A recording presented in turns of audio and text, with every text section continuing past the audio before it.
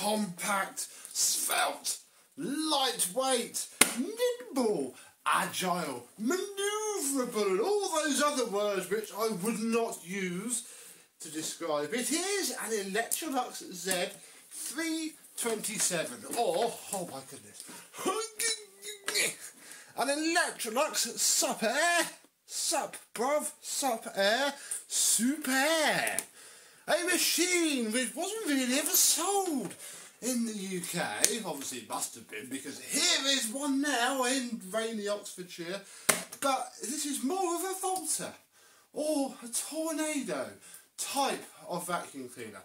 Let's have a look and I'll explain how it come to be sat here in my front room.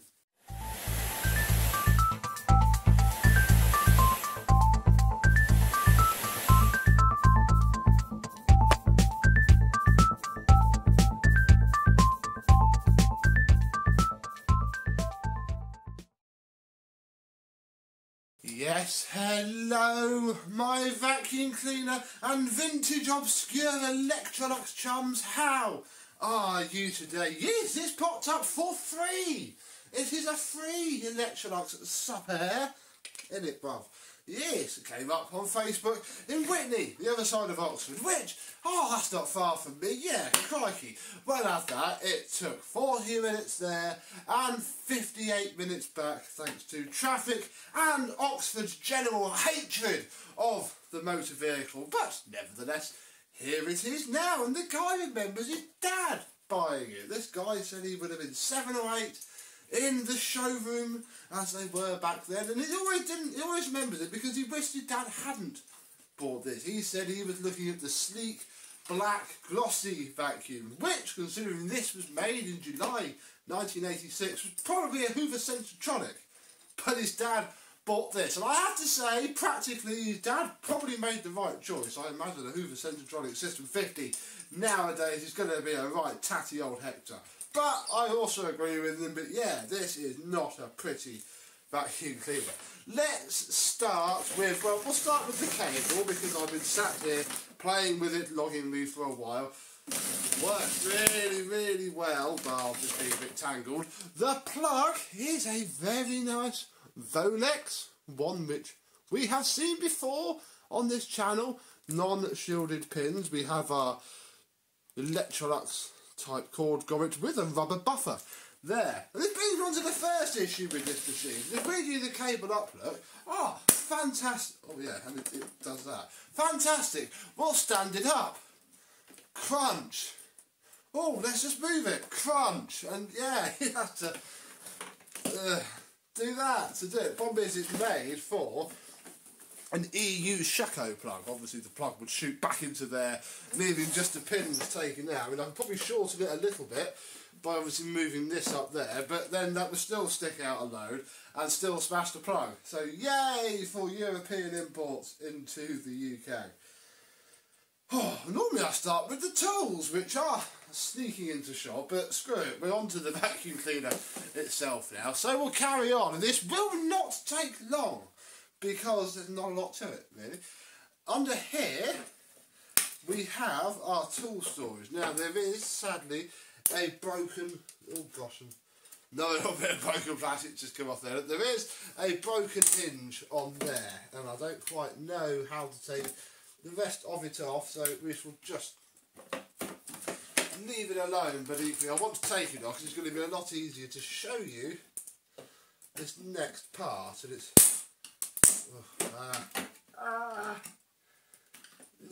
you know what, we might just leave that alone. Oh, this is going to be a fun one to strip down. So yeah, your tool door would sit like that, leaving you access to your cleaning tools. And we have a little Diddy upholstery tool in a design that I've never seen before, in a smooth, glossy finish. We have an dusting tool. Look, that may have seen a little bit of dusting once or twice, and also it is it should be smooth and glossy. And then we get to the crevice tool, which is patterned and dimpled and reminiscent of the Electrolux design, at least here in the UK, for decades and decades and decades. And we also have, look, the little crevice tool condom brush, the radiator dusting tool. Doesn't really fit on the crevice tool that well, though I'd imagine this was probably about that long when it was new. Actually, no, not too much of a gap. Yeah, they all sit under here, which is lovely. But yeah, note the two different tool designs, because we don't know why us collectors, us rabid vacuum enthusiasts have been discussing this and well on others, and everything that I'm showing you here is with this machine, because I've seen a brochure shot with these tools, but other machines came with different tools. Bar that, we have our power control, all literally 2 fingers of it, power and cord. Rewind. I don't think this comes off. It's not like a removable filter as such. It is just there. Like so. Then, oh my goodness, come on to the top, which is very fetching in black rubber. Gosh. We shall, to remove it, you have to push these 2 clips, and then it's very familiar. After that, actually, not too bad at all. We have ourselves a bag, and that is literally, I don't even know what this rabbit's probably a pressure relief valve or something, and I do spy a power socket adapter, but I don't know if the wiring is there for it. One of these isn't. There we go. I'm hoping that they're just gummed up with age. We'll carry on with that in a minute for reasons that shall become clear. But first we need to look at the tools. Yes, there were some tools with it. Now, straight off the bat, this is a replacement hose. This is not the original hose that came with the machine. It is one of the very many Vaxbond 2.1 clones, which is fine. It still fits this machine. This machine would have come with the black hose and sort of, long end that things like my Z237 have, or the Electrolux Z237. Then we have a single piece, it's typical Electrolux wand, and I think this is genuine because look, it's got the white bushing inside the top, as Electrolux did. And then this floor tool. Now I briefly thought, oh look, that's had a replacement floor tool. Fair enough. Doesn't it look familiar? But then this brochure picture came up, and it has this exact floor tool. And I remembered where I'd seen this before, when I turned it over, and went, oh look, it's pretty much the same as the Moulinet E59 head. And it is literally the same. Now it barely moves because, crikey, there's a lot of fluff underneath that. In fact, should we defluff it, folks? We haven't done a defluffing for a while, have we? Let me get the screws out and I'll come back when we're lifting up. Ooh, that's not seen a clean out probably ever in its life. We do need to rescue these springs. They are very important, and underneath all this fluff is where they are, so we'll pop those to one side. And yeah, typical pedal floor tool that doesn't move. Always remove the... Look at that. Wow. How amazing is that? Brilliant. All it is to do now is, in fact, we can go one step further, look, and remove that, because it's all under there. And then we're a little waft over from our old friend Victor.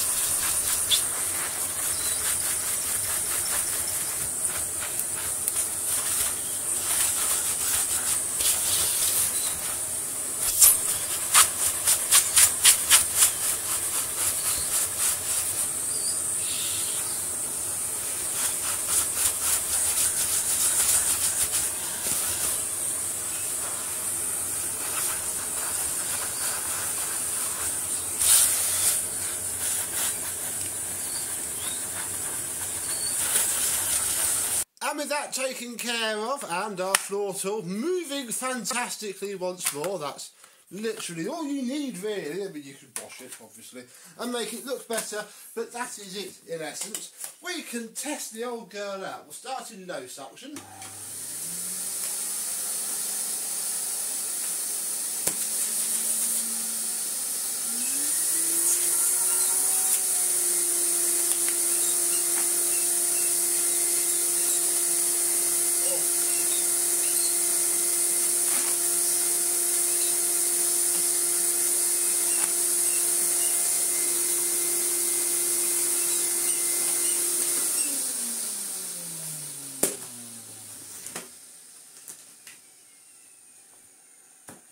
And she runs really quite well, considering there's, you know, obviously just got the normal style motor in it. However, we're going to go back to in here, back to the bag, because oh my goodness, is it absolutely chock full. I mean, that is rammed, literally rammed. Oh my goodness, bring that up against Victor at the back there. What a tiny little bag housing for such a massive vacuum cleaner. There is a filter down here. There's also lots of little bits in there. Let's see if we can get those out. Oh look! There's a spring. I wonder if that's a spring that may have a home. Look, these are those latches, look. I'm wondering if... they're both missing a spring actually. Maybe the other one's rattling around in there somewhere. I don't know. Now I've got to find somewhere safe for that flipping spring. But yeah, what the bloke also handily gave me was this. Whoa!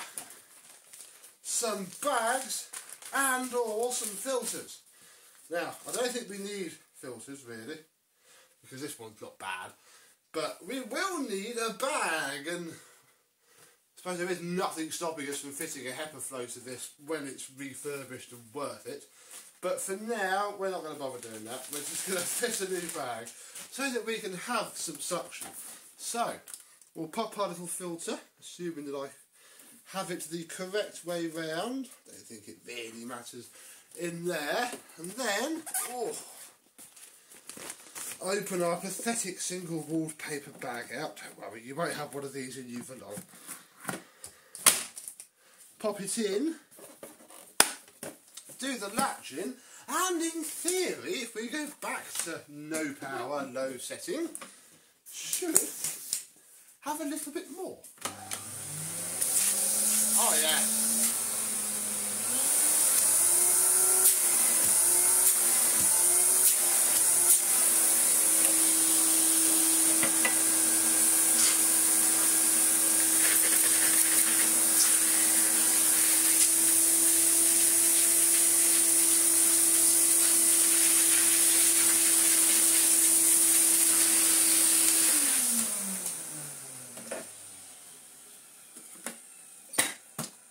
Instantly a heck of a lot better. Let's get rid of this scrappy demo carpet and use it on the rug.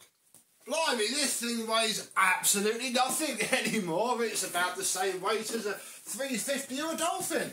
Wow. So it's going to work a heck of a lot better now. So we'll pop the floor tool on. We'll stick it in medium power.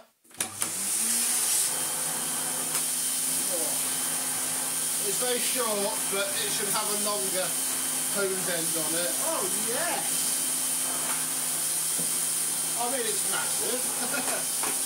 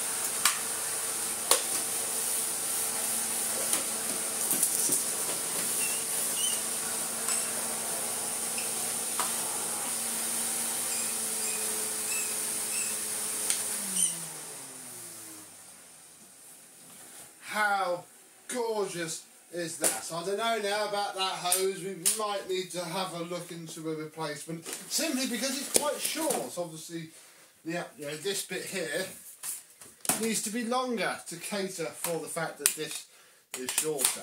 But with a new bag, oh blimey, let's pull the plug out a bit, haven't we? There we go.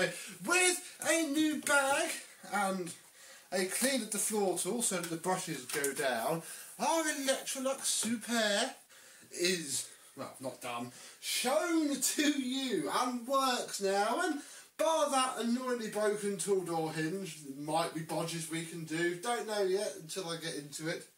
I say she's quite good, and I'll probably keep her out for a bit and use it and then refurbish it and show you how she works afterwards, because it'll work a heck of a lot better, because all the rubber seals are going to be gacky as heck and she's going to be losing a lot of air from somewhere. But yes, a very, well, I think it's a very strange and unique machine. Obviously they weren't really sold in the UK bar for a brief period, and it's a bit odd really, because obviously in that brief period when they were for sale you had your Electrolux 345 and your 330s and your 302s for sale in the UK. It wasn't as if we needed vacuum cleaners, they just sold this as such and put random tools with it and called it done. So, a bit odd, but equally, 40 odd years later, it's what makes it quite exciting to find them for free on Facebook Marketplace. I mean, this orange one, as you know, was only £10. Same length, same design, your motor, your bag and the hose, motor, bag, hose, literally hasn't changed too much in a long time. Just this one has a very fancy but very broken tool storage bit. So, there we go. Do you have an Electrolux Sup'Air? Have you ever seen one, used one, felt one, smelt one, held one? Let me know in the comments down below, and I shall get this one looking, feeling, working, smelling, spick and span, and show it to you all in its next video. So thank you very much for watching. I hope you've enjoyed, and I, and this, will see you soon. Bye bye.